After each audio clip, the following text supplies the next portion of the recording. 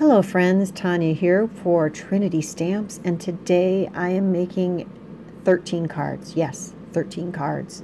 Citrus Bliss is what we're going for here. I have the Lemon and Leaves layering stencil set. It does come with all of the masks that pop out also, but we're going to use just the layering.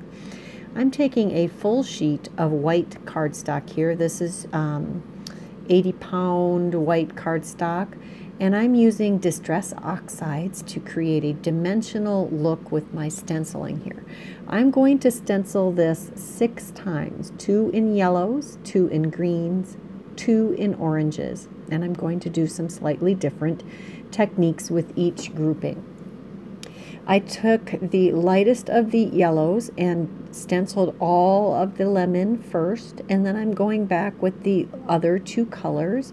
I've got squeezed lemonade, mustard seed, and I think wild honey was my darkest color there. Now I'm using some greens. We've got mowed lawn, and I'm going in with the darker color first, and some twisted citron. And after I have all of these colors in, I decide that it's not quite the color I want, and I come back with a little bit of the squeezed lemonade and go over it with that also. And that helps smooth it out and give it a little more of that bright color. The oranges we're using are dried marigold, carved pumpkin, and crackling campfire.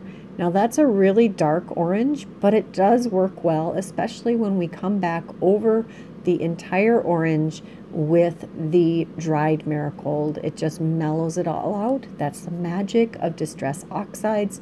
They blend together, and you can blend a lighter color over a dark color.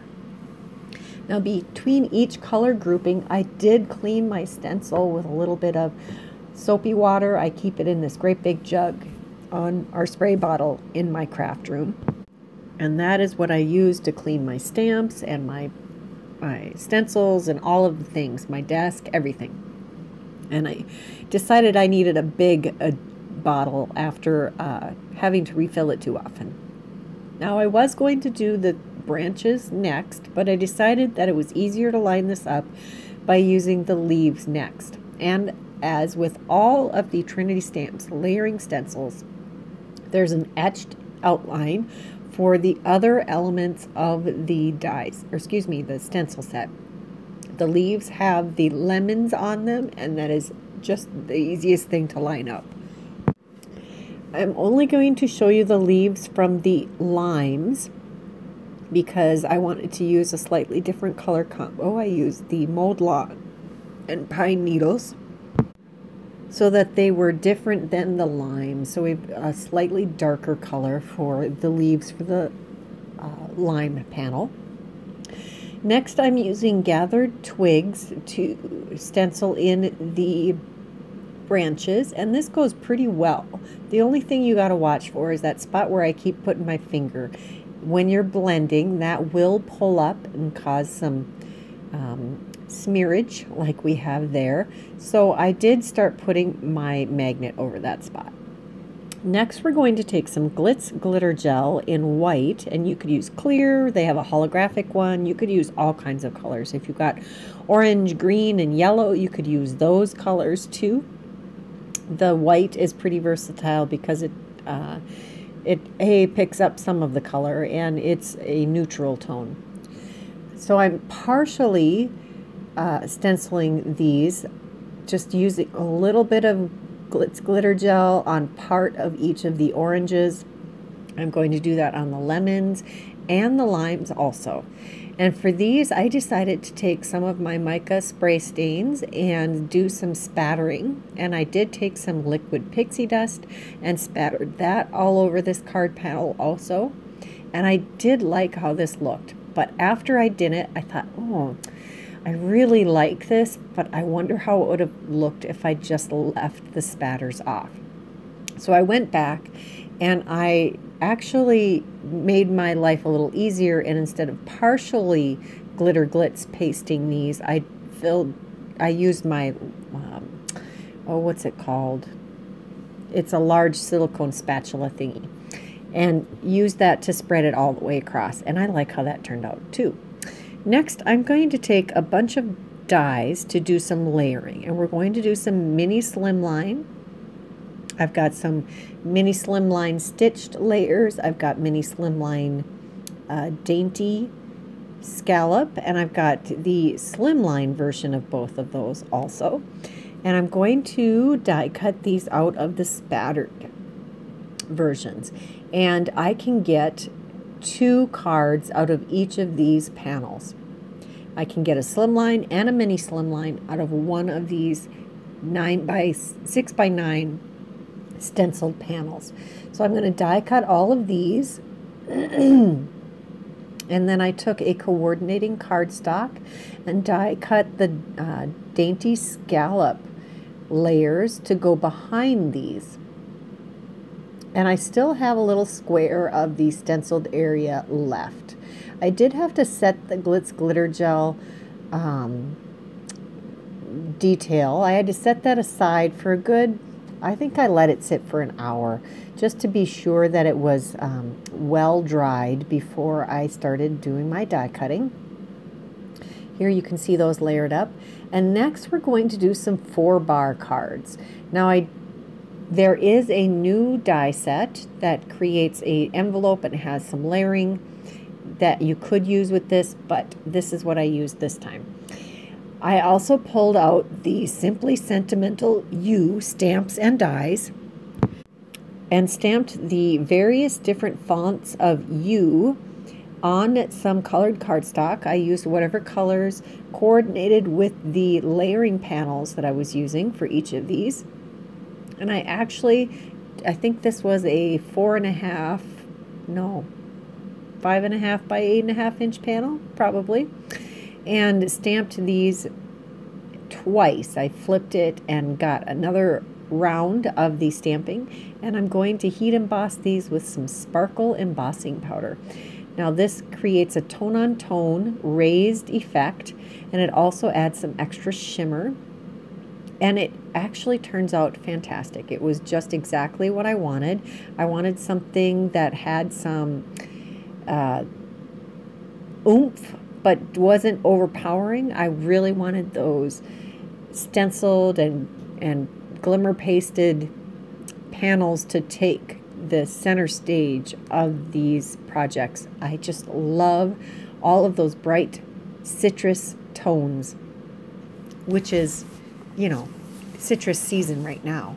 January is definitely the time to get your lemons, limes, and oranges from the grocery store. So we're going to use the coordinating dies to die cut all of these different sentiments, and I don't show you all of the colors, but I did do a lot of die cutting. All of these cards took me several hours to create, I want to say, but it is 13 cards, and I did have, you know me, I always have to create things from scratch. I just really love building patterns, if I want to be honest. I love it. And all this lovely die cutting and heat embossing, it's totally my jam. This is why I craft, because I enjoy the process of all of these different steps. Even if it did take me all day to make 13 cards, it's okay. It's what I love. I hope that you are as passionate about this hobby as I am, or at least if you're buying the supplies, you are. So we have these 3 different kinds of U, and some of them are long and fine, and some are chunky. There are a whole bunch of sub-sentiments that come in these stamp sets also, the Simply Sentimental line. And I lined up a whole bunch of them on a piece of white cardstock, heavyweight white cardstock, and I'm going to stamp these 4 times on 2 different strips of cardstock. And then I'm going to use the banner die from the Simply Sentimental U die set. There's 1 long banner in there, and there's 2 banners in the 4-bar card builder stamp set. I think that's what it's called.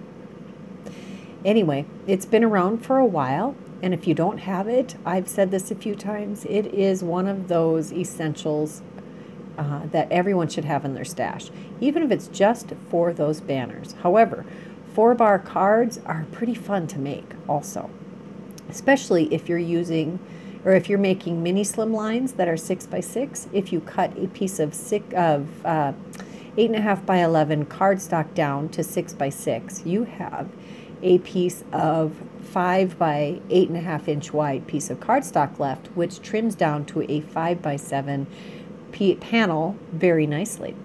So I'm going to take all of these dies and I'm going to die cut all of these sentiment strips out. Some of them require some partial die cutting. Some are going to have just a fishtail on one end, but here we go. Tons of sentiments, all done fairly quickly. So I'm going to make a 4-bar card first. This is the orange, not spattered version. And I did take the, what is that called? Gift card holder panel from the coffee mug card die set. I used that fairly recently and it reminded me that it had this gift card holder panel in it. And we're going to adhere this to the inside of the card. I am putting it on the left side so that when you open the card, you're going to see your message first and then you're going to see the gift card. And I am going to line up the letters using the grid on my, well, you could use your craft mat for that, or all kinds of different grid areas, but I have a grid on the back of this heavyweight acrylic block that I'm using to add a little weight to the card while it dries. I've adhered the main panel with a little bit of cardstock, scrap cardstock on the back of it for some dimension.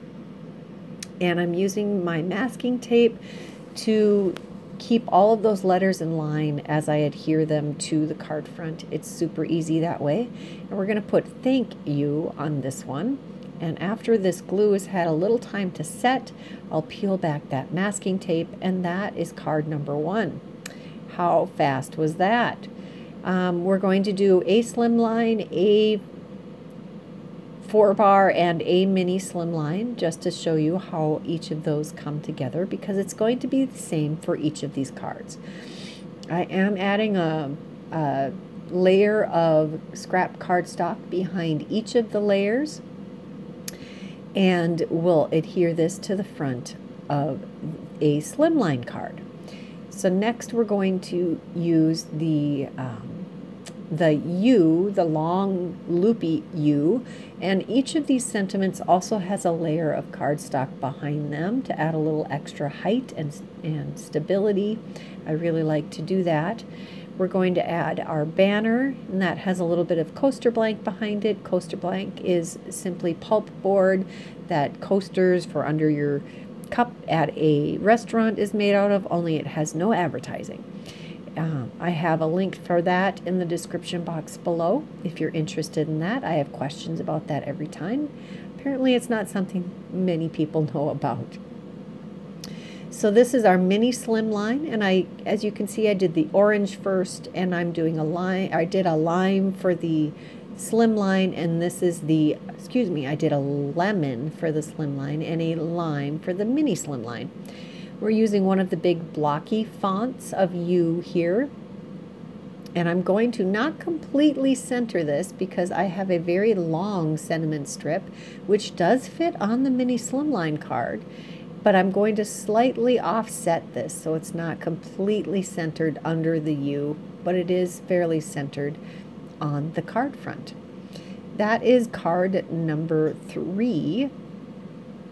And I made a total of 12 cards with that lemon, lime, and orange combo. It was a lot of fun. I enjoyed it. Next, this is my bonus card. I had some things in my stash that I'd created long ago for that gnome. I'd colored that last year. And that hello was from a card I made the beginning of January. And I didn't like how it looked on the card. So we have these two elements that I just needed to put on a card. So this is our bonus card. It's going to be a 5x7 card, and I have the Good Morning Sunshine layering stencils here. I'm using the back of my Misty since it's magnetic to hold my stencils in place as I'm inking them up. I'm using some magnet bars to hold those in place. And these are the Atelier Ink on 3 inks in Bee Sting Yellow and Marigold Orange. And it looks like I'm having to work at this pretty hard because guess what? I need to re-ink my ink pads. I don't know why I didn't stop and just do it right then and there. I have since gone through and re-inked all of my Atelier Ink on 3 inks. I use them a lot, and it's been a while since I re-inked them. So it's important to re-ink your ink pads. I think I said this earlier this month also. I'm finding lots of my ink pads need to be re-inked. A little ink pad maintenance goes a long way. So maybe I need to put that on my schedule and just get them all re-inked all through my collections. For the first set of sun rays, I'm using the orange and the yellow, and the second set we are going to use Goddess Green and Trinity Teal. I'm going to lay the green down first, and these needed to be re-inked also, except for the Trinity Teal. That is a really intense color, and it did not seem to be dried out. So I'm going to put a little bit of that green ink under the edge of the, or not under, but below the border of that stencil, because I want to create a ground for my gnomes to sit on.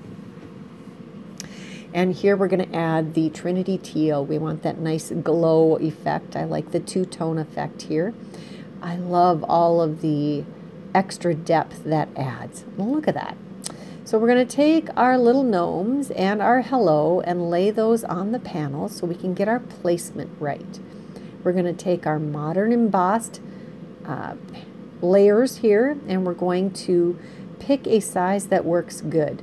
This is a good size, but I want it a little smaller. I just want to make those edges a little less, or a little closer to our gnomes. We'll tape this down and run this through the die cutting machine to get our panel. And I did take a larger die and die cut some yellow cardstock with that, and we are going to put some layers of, oh nope, let's stop. We're going to use some liquid pixie dust to add some spatters, because why not? I love spatters, especially the liquid pixie dust spatters. They add a nice touch of texture and shine without being very disruptive to your pattern. I'm taking some coaster blank, nope, these are cardstock scraps, and I am adhering them to the back of this cardstock. I think these are actually 2 layers of cardstock glued together, so it's a little extra there. And we're going to do the same for the other panel. I'm going to adhere this to a 5x7 heavyweight white cardstock card base. And you can see that this has a neat and tidy narrow border around the yellow cardstock.